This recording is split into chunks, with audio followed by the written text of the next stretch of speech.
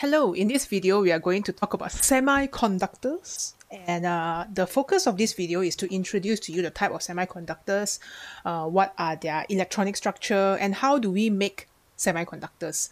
This is especially important to you if you didn't take chemistry as a subject in your A levels, or if you just need a bit of a refresher. But first, before we go into what a semiconductor, the types of semiconductor is, or what a semiconductor is, we kind of like need to remind ourselves what a conductor is. Okay, so I think the focus that is important here is to understand what is a charge carrier. Because when it comes to conductors are carrying charge which causes current flow.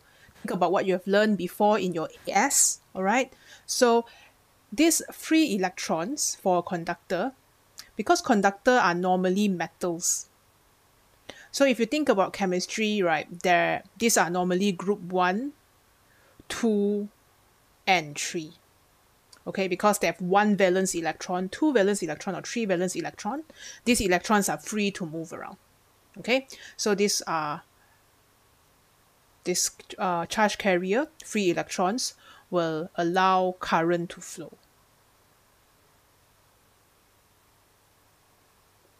All right, so if you look at the conductivity, which again we have covered in your AS, it will decrease as temperature increases.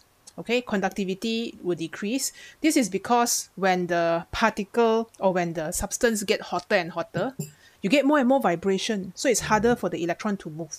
All right, there is more about this in chapter 25 in quantum theory. So we will KIV keep in view until chapter 25, where we talk about band theory and conduction.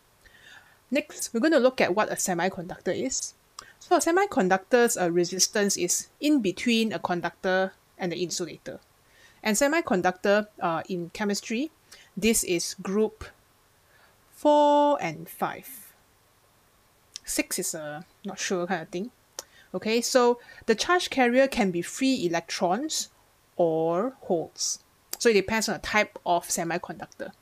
And this one increases under 2 conditions. Either you add light or you increase temperature, or you add some impurities.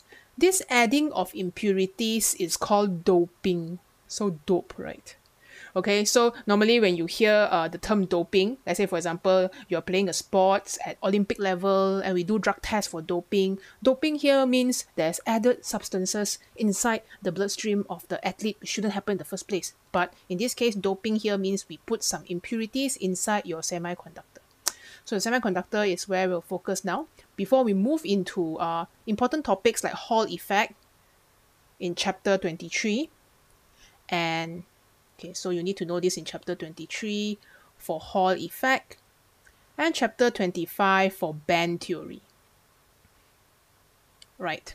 So when you think about this idea, right, especially how we can increase the conductivity or allow current to flow better, you can see that there are a few options. So option 1 and option 2, again, we will cover more in band theory, is what allows the electrons to have more energy. Okay, and today we're going to focus on doping. All right, what exactly is doping and how does it happen? And to round off your understanding of materials, we can also classify some other materials as insulator. So basically, they do not carry charge or the electrons cannot move. So there's a few or no free electrons. Okay, and it's not affected by temperature because the electrons just don't move lah. They don't have enough energy to move. Whereas for a semiconductor, this is a special one. It will conduct better if you give the electrons more energy. So it's like the electron very lazy like that. Okay, but today we're going to focus on doping. What exactly is doping? So if you look at the notes here, doping is a process of adding small impurities into the crystalline lattice of the semiconductor to increase the conductivity. So we are going to add small amount of impurities.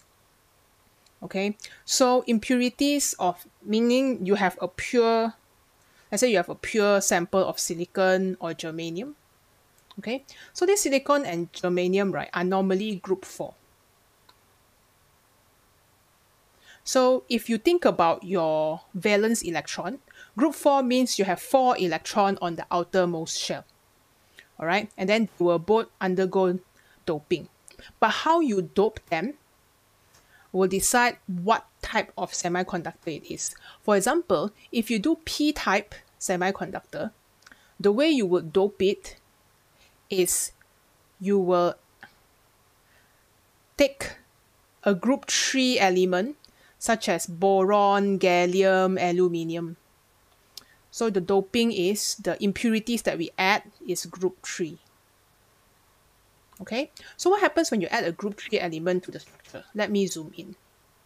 So if you look at this structure, right, you can see the silicons, it has its valence electron of 4. 1, 2, 3, 4. So the bond happens with a neighboring silica. 1, 2, 3, 4. Okay, so you can see actually more or less they are not, I mean, it's not the most stable configuration, but they are okay.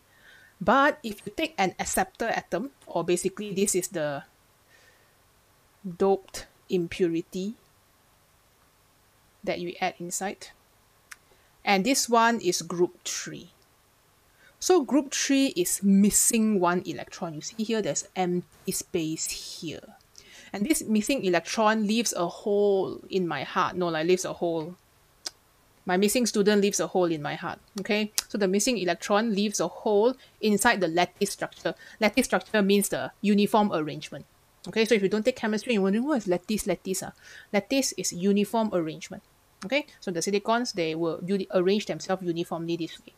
But if I put an imposter among us here, this imposter has one missing electron. Sorry, one missing electron becomes a hole. And do you know how this helps the semiconductor increase its conductivity or carry charge better?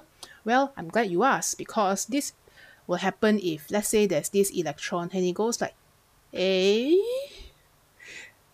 hole, hello, it's me, you are empty, I want to join here.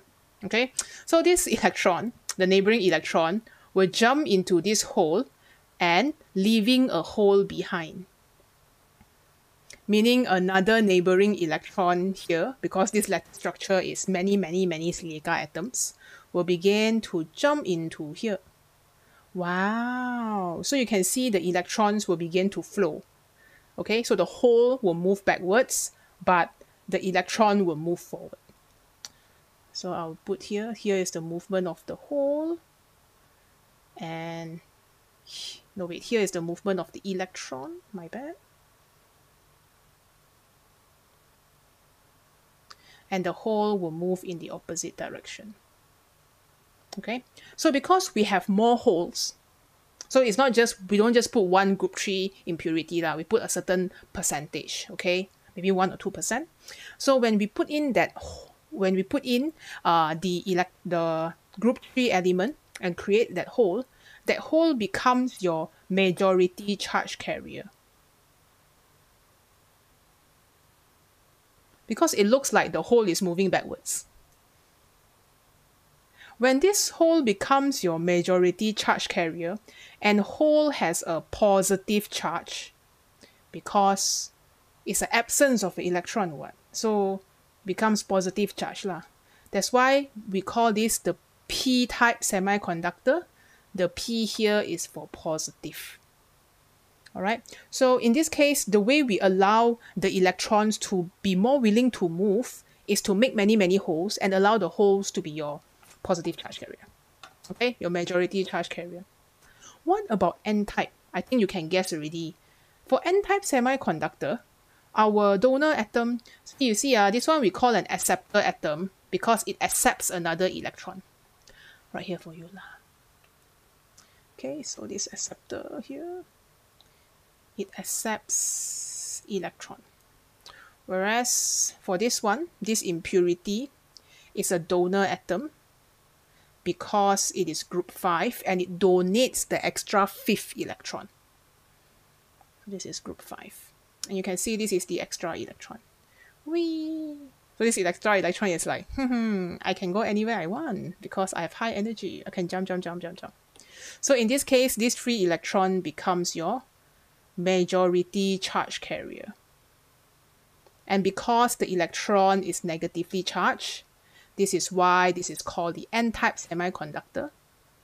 This N here is for the negative charge.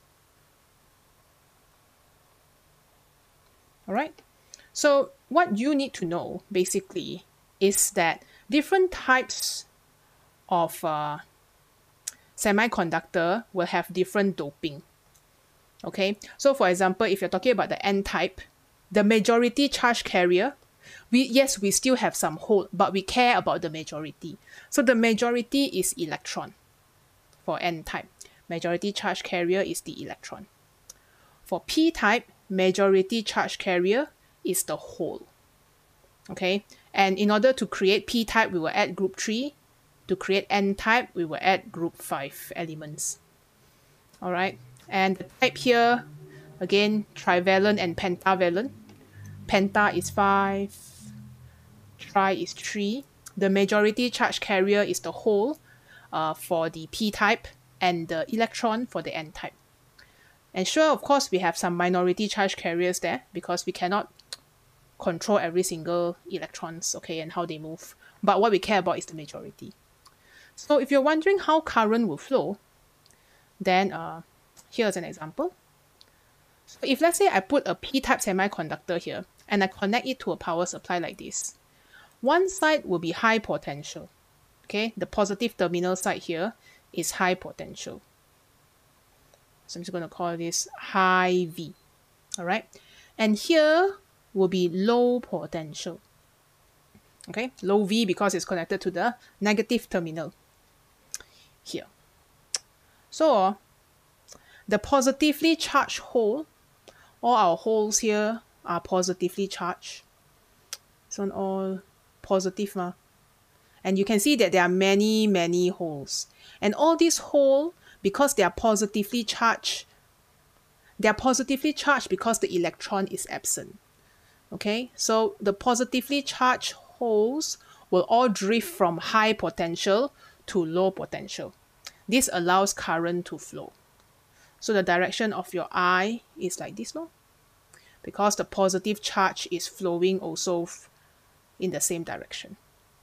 Okay, but of course you can see that number 2, there are some minority charge carrier of electrons, but they are not that important. In this case, the one that carries most of the charge is the positive. And in fact, because the electron is flowing in the opposite direction, it still follows the direction of current flow. So it's okay. All right. So you can actually see the electron will go out here, come in, fill in the hole, the hole move backwards. So if you are pretty good at visualizing, right, it's a bit like the student enter the classroom on this side. So the students are the electrons. They enter the classroom at this side. They sit inside the first row that is closest to the entrance. And then they see the second row got placed. So they will jump into the second row, leaving the first row empty for the new electrons to come in. When they jump until the final row, they will exit and go to the positive terminal. So you can see the hole will move backwards as the electron move forward. But the main takeaway is still holes are the majority charge carriers. Okay, let's look at the current flow for the